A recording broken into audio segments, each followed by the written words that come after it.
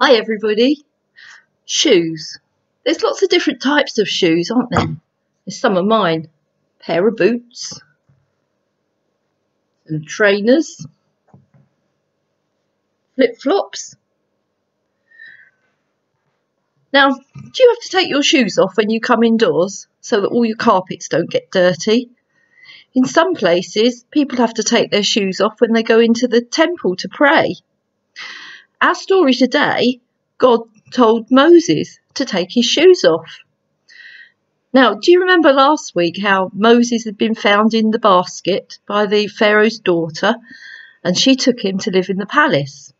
As we begin our story this week, Moses has grown up in the palace and he's even married now. And one day he was out in the fields looking after his father-in-law Jethro's sheep. And suddenly he saw a bush on fire and it was burning, but it didn't burn up, it didn't disappear. So here's a picture of the bush burning up and not disappearing. That's strange, Moses thought. I'll go and have a closer look. So off he went. Why isn't the bush burning up? He came closer and God called him out of the middle of the bush. Moses, Moses. Here I am, Moses answered. Don't come any closer, God said. Take off your shoes. You are standing on holy ground. Now Moses was very afraid. You don't expect that every day, do you? God said, I've seen the misery of my people in Egypt. I've heard them crying. I know they're suffering. Do you remember how the Israelites were slaves to the Egyptians and they made them do lots of hard work? God said, I've come down to rescue them. So now go, tell Pharaoh to let my people go. So Moses took his wife and his sons and he started back to Egypt.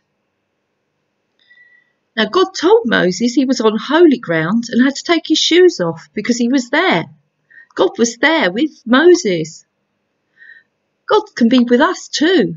Jesus said, where 2 or 3 are gathered together in my name, there I am with them. How great is that? Now, how are you getting on with the memory verse? This week, Pete is going to teach you some actions to help remember it. This was spoken to Joshua, but it could have easily been spoken to Moses or us in this situation. So I thought it'd be good to put some actions to this verse, but I'm not very good with actions, so hopefully you can help me. So let's go through it.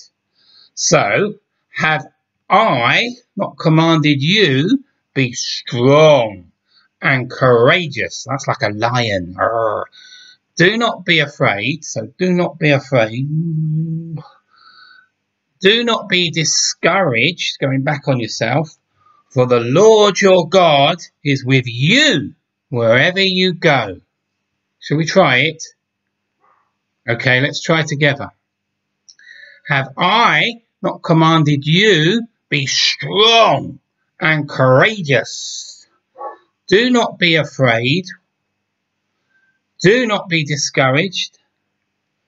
For the Lord your God will be with you wherever you go. And that's in Joshua chapter 1, verse 9. See you next week. Bye.